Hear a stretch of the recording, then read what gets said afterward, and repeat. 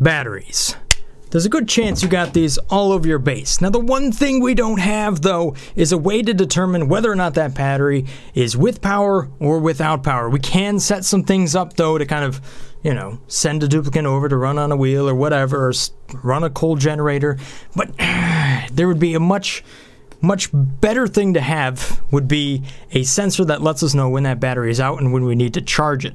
Another thing that would be even better than that is to be able to determine at what percentage that battery level is at, or at least a battery level of, or your total stack of batteries. And that's one thing that we did right here, even though it's kind of a specific setup. So let me just show you what I got here, right? We got a couple of manual generators, and these are turned on or off. Ignore the stuff on the left. These are turned on and off based on the battery level that we have up here, right? Because we're turning on and off the duplicate checkpoint. That's okay if you're running, you know, manual generators, and that's one method. You can activate them. However, that really isn't that great. But there is one really cool thing that we can learn from this, and that is if we put batteries up here on, you know, ahead of a power transformer, then we can actually draw this power down, and then this stuff starts to run down. So we can actually stagger the draining of our batteries by using power transformers. That's the first key element. That's the key element that's going to determine, you know, if I have 4 batteries set up, right? One down here, go through a transformer, another battery, transformer, battery, transformer.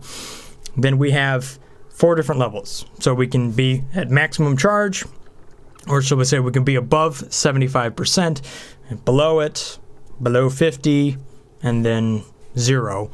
And we can actually set sensors up for that. And now, as per the sensor, now there's 2 methods I know of how to actually make a sensor that's going to determine whether or not this battery has power or not. Now, if we go back about 4 weeks or so, Samsonite Dove posted this on my video right here, and he has something that he posted on the forum. And this is how to make a battery sensor based on temperature control. So what this is, it's super creative, is a couple of tiny batteries give off, I guess, whatever, 5 or 2.5 watts worth of heat.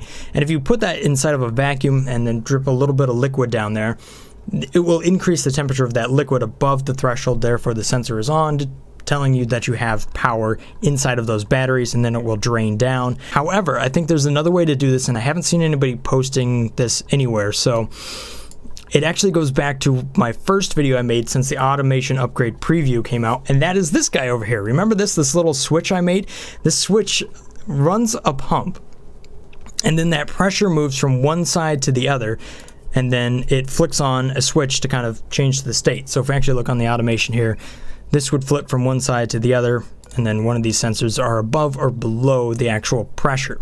Now the thing is, if you take this and you really simplify it even more and just cut it in half, what you can do is set this up on a timer so that this pump runs just for a second. So it only moves 1 puff of air, and then that puff of air moves past one of these Atmos sensors. So we actually move this gas pump down, and that will, for a short moment, increase the amount of pressure that runs across this Atmos sensor, therefore sending a signal out that says active. So if we use both a filter gate and a buffer gate and some AND gates or whatever that we need to do, we can set this thing up on a timer to just run periodically to check whether or not we have power connected to this pump. So that pump would run directly off of one of these batteries. So depending on however many batteries we have running through different power transformers, we can determine where our power level is. And since these little pumps only use about 60 watts, honestly, it is not very much power at the end of the day, depending on how often you set up that time cycle. So this is probably the simplest, well, it may be the most simple, I don't know. Let's compare the 2 methods and see what we come up with. So let's get started. Alrighty, so here we go. In order to set up one of those little sensors, it's super easy, right? We just go up like this. We want to make sure we have 4 blocks inside of here because that's how much it takes. What do I have inside of here? It's natural, that's a lot of natural gas. Let's go ahead and do oxygen, but we're going to put in kind of a random number to kind of simulate the idea that we've built this inside of our base at some point or another. So that's 896 grams. So if I look in ventilation, we now have the mini gas pump, and we'll just drop that in. We're going to throw in a Atmos sensor right there, just like so. And then if we use ventilation, we don't even need a high pressure vent. We could just use you know, standard one, and then a little gas pipe. Just like that. So what do we have here? Our current pressure inside of this space is 896. So if I type in 800, let's say 897, and then we go above that, that will turn active, sending an active signal out for a short moment. All right, so time for the automation circuit. Now, I think I got it this time. However, you guys were giving me such a hard time about the XOR gate. Like, it's not pronounced that. It's called XOR, or maybe it's exclusive or like the X. What? I often call it XOR. I like the XOR one. I'm going to go with XOR. So welcome to the XOR gate. This guy right here. What I'm going to do is I'm going to tie this in here because what I essentially want to get as far as how I want to operate this pump is I want it to send an active pulse for just a short moment so that it turns on and off and just pumps one chunk of air, right? And I don't want it to pump more than one chunk of air because that would just be wasteful. And, you know, I don't want to waste power for something that is trying to determine whether or not we have power. So we'll keep it efficient. So I'm going to use the XOR gate, and then I'm going to run it through a filter. All right, so here we go. And then this will essentially just run an active signal. However, what I can do is tie this right back in like that. Yeah, I know. You're getting impressive. Check. See that? It was active for a moment, just for a short moment, and then it goes back to standby. And then if I flip the switch off, it just turns off. Battery, monitor, stage 1 complete. And check this out. Oh, snap. We can, like, hide it. I love it when you can hide stuff. All right, here we go. And that one, and then my little filter gate. Boom, just like that. I feel like half of my circuits don't work because I try to fit them in too small of a space. But there we go. So then I just drag that over there. Boom. Ha! Okay. So now I have a sensor over here, right? This is just my pressure atmo sensor thing. And this is all it needs to do is that if it becomes active, it needs to maintain an active signal for a given amount of time. That is the same amount of time as my filter gate, or maybe a little bit longer, because what I want this to do is it's going to turn on a generator or generators if it ever is off, or shall we say, if it's not activated for enough time, it will turn stuff on. Or I could hook it up in the reverse and whatever, but you get the idea. Essentially, I'm going to solve it with a buffer gate. So there we go, right? So if this is on, it's going to send that signal, let's say every 15 seconds. That's kind of reasonable. And then right here, we'll keep this on for 15 seconds. Now, obviously this does require power to run because it's sensing power. So let me go ahead and put a battery right up there and a little bit of a manual generator right next to it so we can simulate this. Okay, so the other thing I need here is a NOT gate. So that way I can make this active when that sensor is not active. So I just flip it, just like so. So then the door, see, it's a more visual way to know whether or not this generator is active or not active. However, if this sensor goes below, just to simulate it, then that generator turns off because we have power. So let's hook it up and actually give it a good old test. All right, so here we go, running a test here. Rowan is gonna run on this thing. It's gonna put some power into that battery. And as we can see here on the automation, this thing's just running around, counting off the seconds. And it's keeping the pump disabled at this point. All right, so when this sensor comes right back around, that should activate this mini gas pump. However, what I saw here, it was not long enough to get any gas to come out of that. You know, that pump was not active for long enough to make it through its animation. So therefore, I didn't get any gas to move over there. So I gotta develop this a little bit more. But you know how I'm gonna fix this? Yeah, a buffer gate. That's my fix for everything though. And here we go again. I've made this so compact. I can't get to it. All right, so there we go. Now I've just run to the filter over here, right back down. I'll just put a little bridge right on over that. Bring this signal wire back up. This will then go over here to the pump so that when we hit the buffer, that will stay active for 1 second. We'll set it for 1 second. Maybe we can even set it for 0.1, depending on how much gas we move through. I doubt 0.1 will work, though. So this just needs to be 1 second. See, that was long enough to move a little bit of gas right there, even though we'll have to wait and see what happens here. And that's 12.5 grams of oxygen. Ooh, it's running. Stop running. 1 second. So that moved a little bit too much gas. But what we should see is this Atmos sensor should go up. See, that is at 890 grams. And there we have it. That Atmos switch flipped to active. However, it won't stay active forever now once this thing goes back down. Okay, so here's the sensor in full working operation here. So this little timer's running. It then turns the pump on for a second, and a little bit of gas moves through. We can actually see that happen. So if we go to the gas overlay, there goes a little bit of gas, and then comes out of the vent, and that will turn this Atmos switch on and off, right? So that's turning on and off. And then the automation sensor here, this thing, once it becomes active, the timer resets on this buffer gate, so it just stays active, and then we flip that so that this stuff, you know, our manual generator or whatever our generators are, stay off, you know, while there's still power in this thing. So it is really not draining this battery all that fast. It does not use very much power, but if we wanted to save it, obviously we could set this up to be a longer wait time. Right now it's 5 seconds. If we were to set this up for, I don't know, 30 seconds or so, you could see that it would wait a long time. Obviously though, we'd want this buffer gate up here to remain 30 seconds or more, probably 32 at least, to be safe. So this is really slow, but it is running around. If we wanted to disable this sensor for whatever reason, what I've done is I've added a power shutoff, so that forces this mini gas pump to stay off. Otherwise, this signal here will actually end up in one state or the other. So it'll either be completely off. I've seen it also be on as well, depending on, you know, what happened there.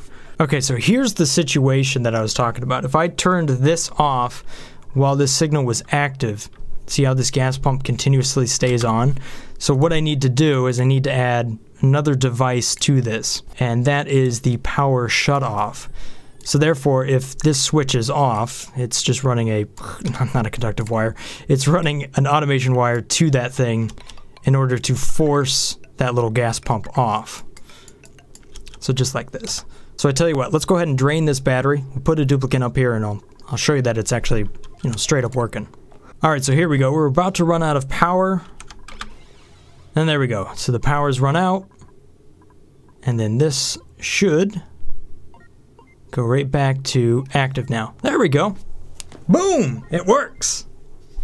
But then we get more power inside of it and it, you know, deactivates. So what we really want to do is, you know, set this up on a timer so that it can stay active for long enough to charge up the battery. So what you'd want to do is to use another buffer gate up here, but time it out so that you know how many kilojoules you have and how long your generators take to fill those batteries up, so that you can bring it up to 100% or near 100% before you deactivate it. So now let's go ahead and try the thermal method right here. Okay, so if we look at Saturnus's post right here, I think the same person as Samsonite Dove, what we can see is that we have a couple of, this is all insulated tiles around there, and there's going to be a little bit of liquid down there at the bottom, but it also looks like this is running to a pump that might be moving just a very, very small amount of liquid in order to try to maintain the temperature of that liquid. So he's using a liquid cooling solution right here. So, you know, either of these sensors, at least in this setup here, don't use zero power at all. However, I think the main advantage of what we're trying to do here is come up with an absolute zero, you know, power use for detecting whether or not we have the power inside of our battery. That's what I'm trying to say. So what I've done here is I have made a lot of oxygen inside of this area. Let's say it's a temperature controlled area. You have like a room with very highly controlled AC, or, you know, relatively controlled. what I'm going to try to do is set up that thermal switch, but without any sort of liquid cooling loop or anything like that. So let's try to do this. You know, my own take on that same sensor. Obviously, you can play around with this stuff as much as you like. And one of the things that he was saying here is that if you use more than one, you know, battery, you'll create more heat. So therefore, the more heat you have, the bigger the variances in temperature you get, which is probably what we're going to need if we're going to be taking the heat of these batteries and pumping it into atmosphere, as opposed to some sort of highly controlled liquid temperature thingy.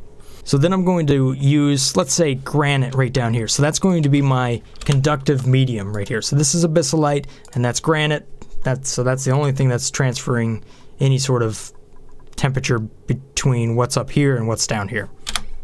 Inside of here, I'm going to put down, let's say, 4 wolframite tiny batteries. And I'm also going to put down a thermal switch here. We're going to go ahead and make it out of gold, because we're baller like that. Okay, so other things that were mentioned here was that it works best if this is in a vacuum. So we're going to go ahead and do that.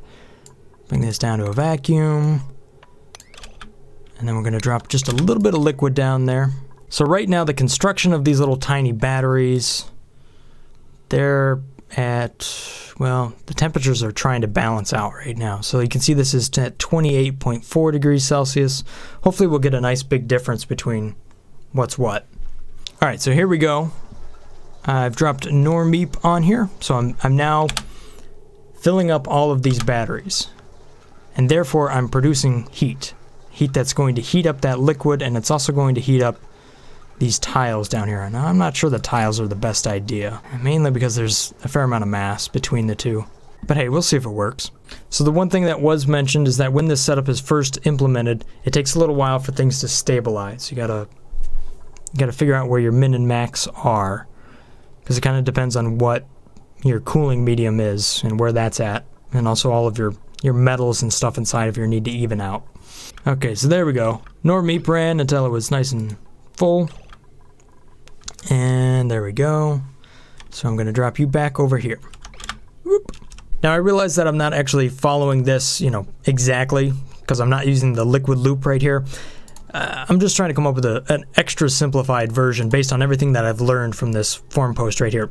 Now don't get me wrong, there might be some more insights in this as far as using liquid to go right back around and get it absolutely precise. If this is the method you want to go through, I recommend you read this and just kind of follow it right down here.